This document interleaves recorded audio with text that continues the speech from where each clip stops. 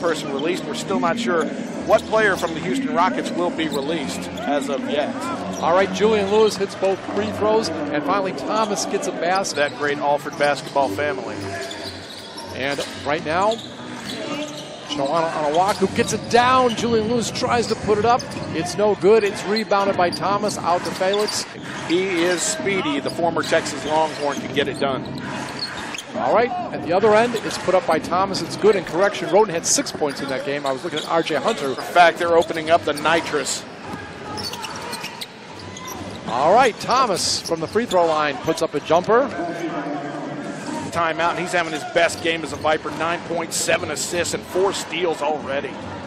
Thomas with the shot, three-pointer, left of the arc, good. Quarter, but it's interesting because Oklahoma City Blue actually have a worse record than the Rio Grande Valley Vipers. Thomas hits a three-pointer. Actually, Alford hits a three-pointer. Overran him, wide-open shot for Brown. At the other end, Thomas will lay it up and in. Those are the first points of the night for Markel Brown. Final frame. Leone with the ball over to Thomas, and he is going to set it off in the corner, and Carrera hits a three-pointer. So nice job there.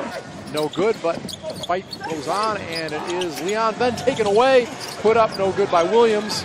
Zochi has it. Opportunistic. Hamilton to Thomas. Hits that shot. Have you ever seen a game in Corpus Christi? I have seen a game. Like I said, the defense has been there against the big men, and then he's been able to make the shots, both from the outside, from the three-point range. And gets the steal. And gets the steal games ago. Do you think he's saying, why am I not able to defend my slam dunk contest?